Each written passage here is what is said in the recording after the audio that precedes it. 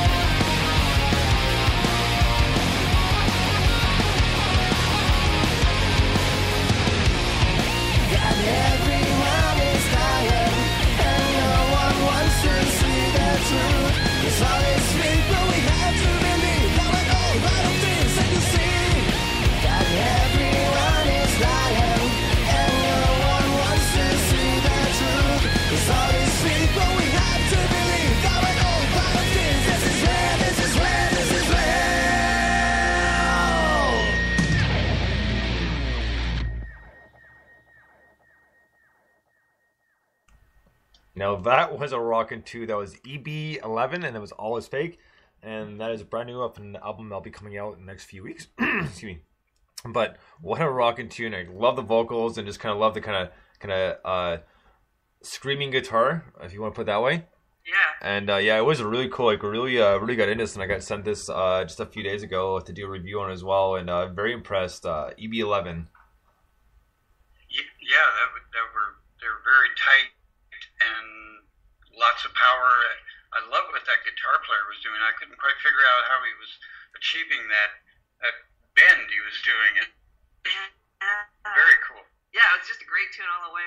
Great drive, had some really great clean breaks on it. It just worked really well. It's kind of a straightforward rock tune, but with some different twist to it that really made it different, and I really liked it. Yeah. You know, and that's right, and it's very rare that you hear like exactly what you said, like a straightforward rock tune that sound season that have something a little bit new in it that's not kind of we'll call it the routine or general kind of formula for the song. Yeah, exactly. Right. So next up, we're gonna get to a band we haven't heard from in a while, and this song I'm pretty sure you haven't heard yet. This is Pharaohs from the Grave, and the song's called Machines. Dig this.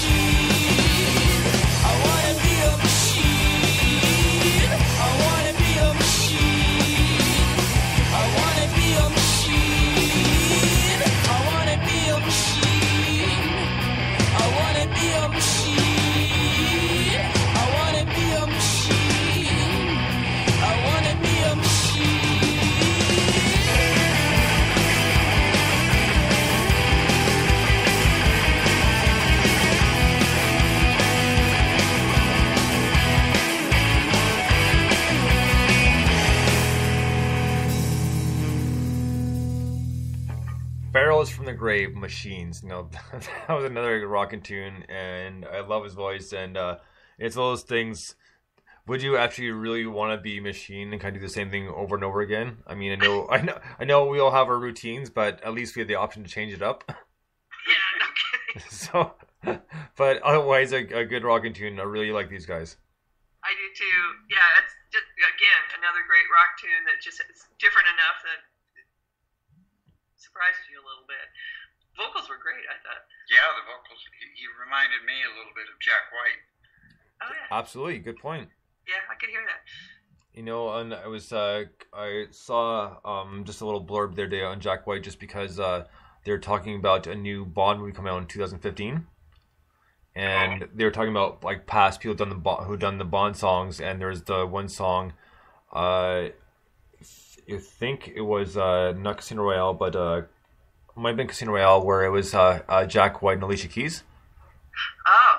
And they did a song for it, and they're trying to decide. And no, the thing that that really gets me, and I heard this recently, is the last Bond movie. Obviously, even though Daniel Craig's a great Bond, they're looking to get someone a little bit younger to kind of replace him. That's why they have the new kind of Q. I think his name is R now.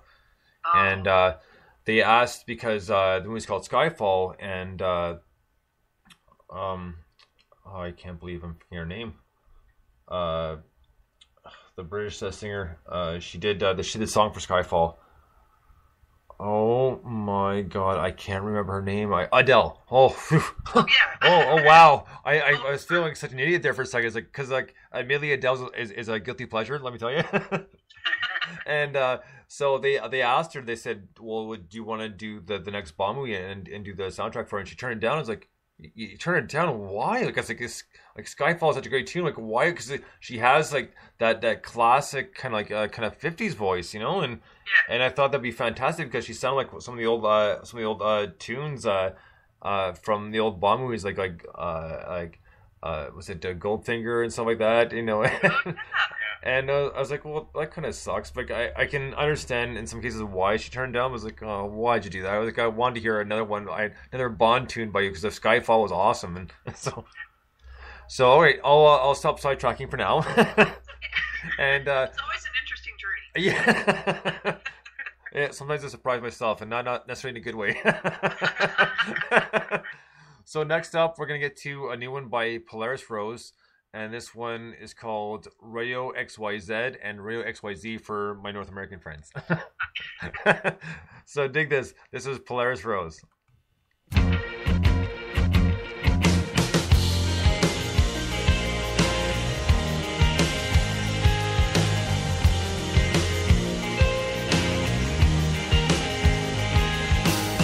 Turn off the radio. I just heard the static of a memory. That silence.